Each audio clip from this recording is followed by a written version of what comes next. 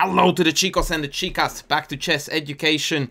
Today on the menu is going to be a request from Twitter. I put out a Twitter yesterday asking the Chess Punks community to recommend ideas for me to make a YouTube video about. I received many responses. Quite a few of them were actually very exciting. I'm going to present to you one of them now. I am going to keep the rest in reserve.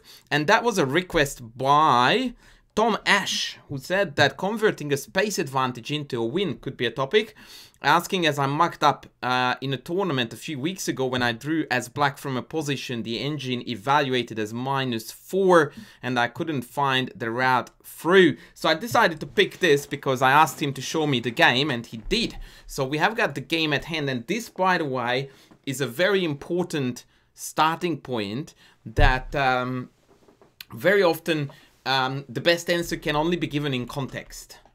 And so once we see the game, we have a clearer vision and idea about what went wrong and how we can address this. So let's kick off. We are in the black trunks. It is a trump, and I'm going to blitz through the opening. In fact, I'm only playing through the opening because I want you to have a rough idea about how the middle game scenario occurred that we are going to discuss in detail. Nothing really to report on, a few weird moves on both sides.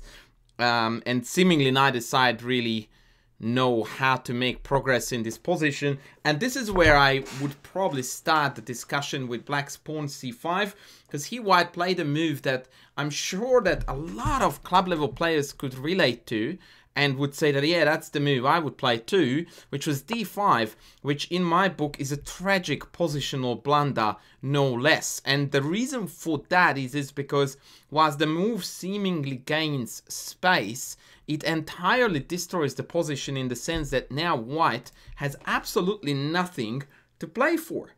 Now, having said that, it's also not easy to find a constructive plan to play for without pushing in. But to give you a scenario, I could play rook d1, I could drop the bishop back, perhaps double up even on the d, then take, and then use the d5 square as well as the d file to operate alongside. And in my opinion, white would definitely not be worse there. However, what we observe after d5 is that white is utterly and hopelessly planless and has got a miserable bishop. And usually they say in similar scenarios that, oh no, white has got a plan, it's e4. And even if that comes through, and again, it's not going to happen because black immediately played knight e4, by the way, but even if we have a look at this structure, we realize that this is, again, utter misery for white. Because this bishop is just walled in behind this mass of pawns, and black's bad bishop, the supposedly bad bishop on g7, is quite a potent attacker on this diagonal, can grab the d4 square to target down that way. So black is just all kinds of better here. And so the whole entire story from d5-1 is a dead end for white. But we struggle. And we struggle to convert, so we need to see what went wrong here for black. Knight e4 was played, take, knight d2, and f5. And as soon as this position occurred on the board, black, in my opinion, needed to have a bit of a chat with himself about how we are going to convert this. The main feature of the position remains the same as before, after d5, and that is none other than white has simply no plan whatsoever. The pawn structure indicates that white should be playing on the queen side, except it's completely clogged up. Black, on the other hand, is very clearly about to launch a kingside assault. Now, what does this attack look like? Because very clearly, we need to make a pawn break here. And that pawn break needs to be, by definition, because that's the easiest one to accomplish, and in fact we can't really push our pawns up without playing f4. So what we want to do is to break the king side with f4, opening files and diagonals. That is how we are going to convert this. Let's see what happened. Knight e2 was played. Obviously white is keeping an eye on this f4 push. g5, I'm all for it, brilliant, no worries. Knight f1, white is struggling, great news. Rook e7, no problems, I guess the other rook is going to come to f8, looking like $1 million, great stuff. f4, is threatened. Queen d2. And we played h5. That is the first move that I find a little bit difficult to relate to, because it seems to me that we lost sight of the plan.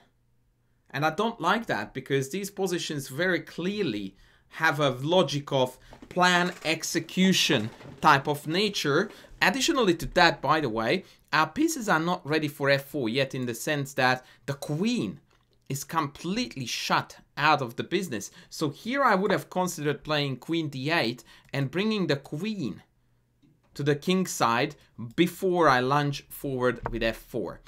h5 is not a bad move, but it's a bit of a mystery as to what black wants to accomplish there. So this is the first point where if I'm the coach, I would be like, what's the plan, man? Like, what are we playing for? Because the last few moves really did look like f4.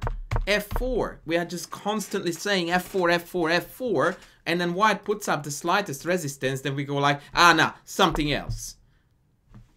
That's not how it works. We need to force f4 in, and it's totally doable. Okay, let's go. h5, knight g3, oh lord. h4, knight back. Happy days. Now, the funny thing is that now the position is so darn good, because after h5, which was definitely not bad, but a little bit of a stab in the dark, white managed to play two absolutely, utterly meaningless moves. So now we are back to square one again, and we go like, what's our plan? f4, right. Is it good to go? And if you are not asking this question from yourself, you are not playing the game. Crude, cruel, but true. Is f4 good to go or not? Because if f4 is good to go, we pull the trigger. Oh no, it's hanging. That's everyone's answer about up to 1800, 1900, take your pick, depending on the style, may up to 2000.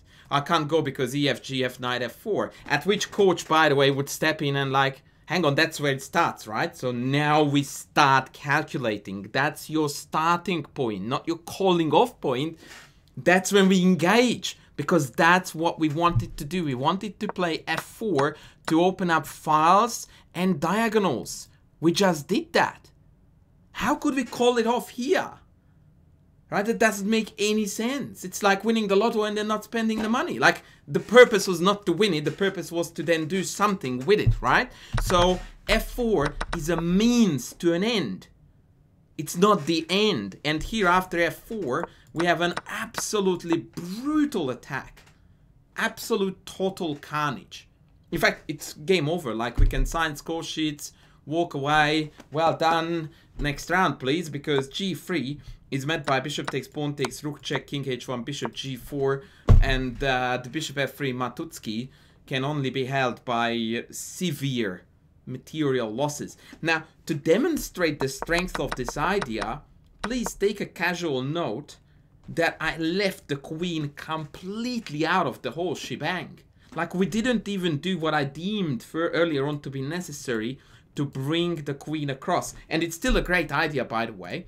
Queen here, and then rook e7, queen e7, or queen e8, queen f7, queen e8, queen g6. Myriads of ways to prepare f4.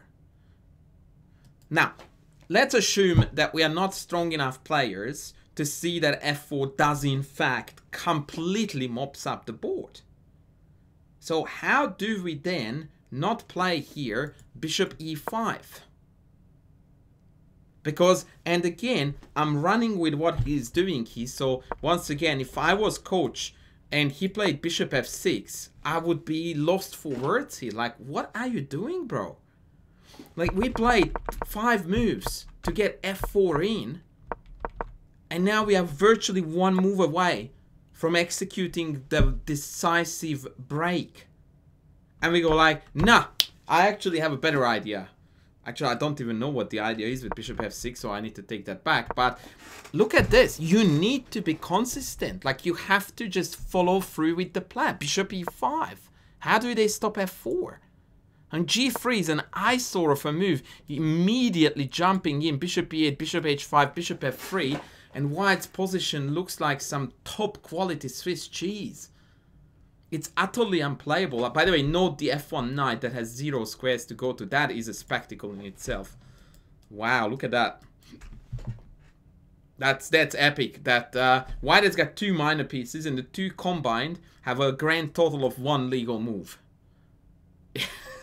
That's just about bishop e5 and its power that forces g3. Or if they don't, then f4. And we just roll on, and once again, we just push until we crack the files and the diagonals open. And then naturally what's going to happen is that our pieces will be far better placed to carry out a decisive attack than their pieces in order to... I wish I knew how to do red. Wait. Oh, that's how you do red. To partake in the defense. So bishop f6 is the most mind-boggling move to me. I have absolutely zero idea what it is. In fact, I would suspect it was a mouse slip, were it not for the fact that this was an over-the-board game. Yeah, this is remarkable. Anyway, rook h7. I don't know what we're doing. Like, I'm really lost here as to what the plan is, and so I'm going to keep coming back to f4 because this is very clearly the key moment in the game where black somehow lost sight of the target, which is pretty straightforward. We need f4. And what I also don't understand here is that there are so many ways to get f4 in. You could play bishop e5. You could play rook f7. Right? Now, I get it. Knight c3, and then there is a pressure on the e4 pawn. So then we need to calculate a little bit more cautiously. So maybe, yeah, bishop e5 would have been my way to go about this and bring the queen around as well. But given that f4 just mops up the board from get-go, it is just, yeah, unbelievable what's happening here. Okay, finally the queen comes around. See, I really don't like this move. I really don't. I'm pretty sure it doesn't give away the advantage. But what I really dislike about this is the concept that we don't understand that the objective is to blast the position open. And it's quite unbelievable how often people don't understand that the very definition of opening a position is to make pawns go away. The reason why I'm wording it this way is because it can be trades or it can be sacrifice, either or. But I want pawns to be gone so that the line moving pieces have got scope to work with, right? What is the only move on the board with pawns that actually forces white to lock the position further up? h3. Now, if we do have a forced mate, I'm all for this. And it does weaken the white squares a lot. So there is a lot that is going to go into the pro section. But the con section of closing the position off concerns me. Okay, so queen f7 was played, obviously, with the idea of queen h5, queen f3, and getting in. It's a bit of a caveman chess, but I guess. Queen d1 only move. Actually, no, I'm lying. Knight move. A knight move would also cover, because queen h5 then can be met with queen d1. And by the way, this needed to be seen before queen f7.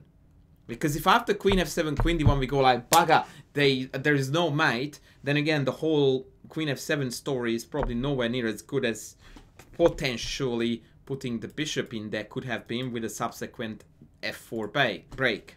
Funny I should say that, right? Okay, keep going. Ooh, we are back to f4. We're back to f4. Knight d2. Okay.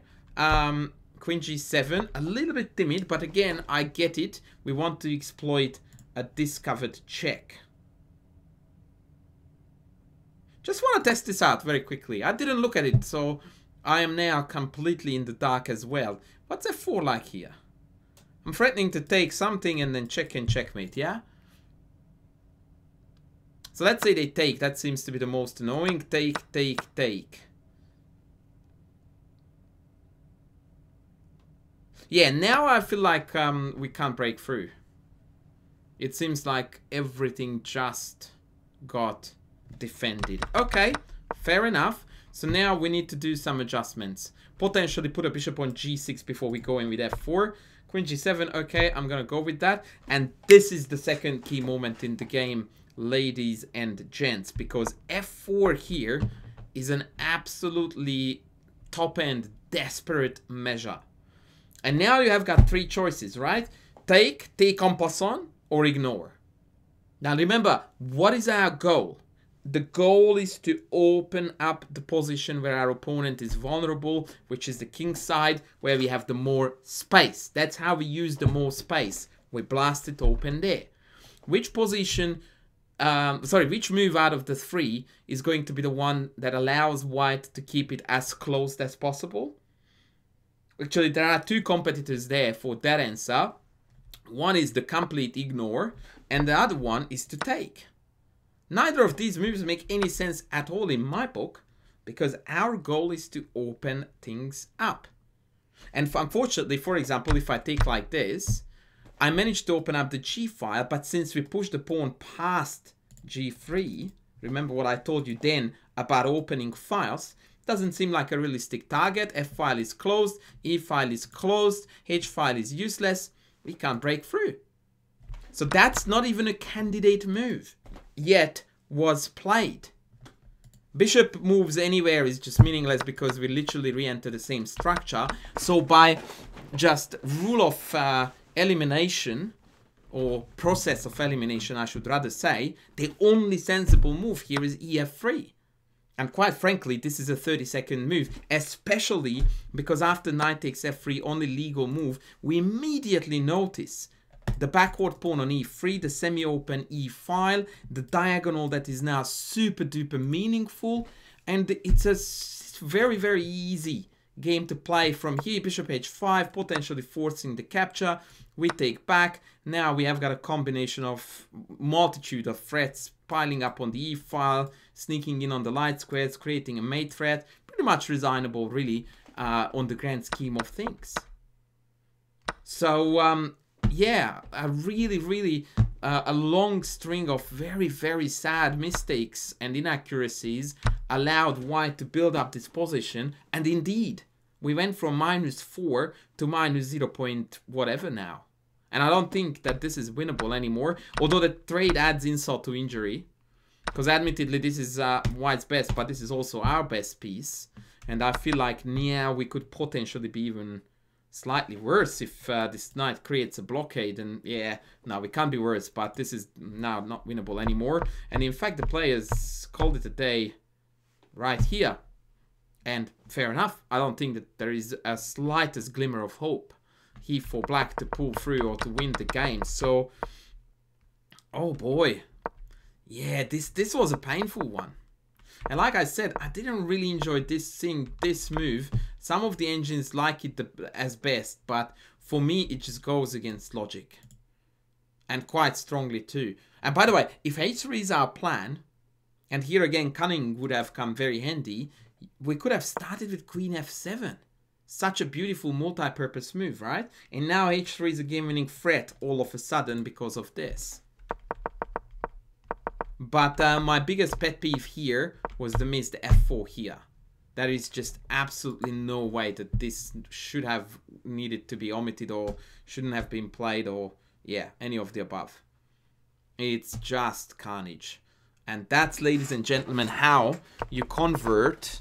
I don't know if it's better to call it. I have been long thinking about whether I should call this position space advantage as a theme or closed positions. But I suppose it's a bit of both. And yeah, the way you convert is that you blast the position open on the side where you have more space, therefore more mobility, therefore more superior army. I hope this, guys, was helpful, and I'm going to still sift through the other Twitter responses because I think there are a few gems there that will make it to YouTube. So thank you very much for watching. Don't forget to sub, to like, to super thank me if you can, and I will see you in the next video. Bye!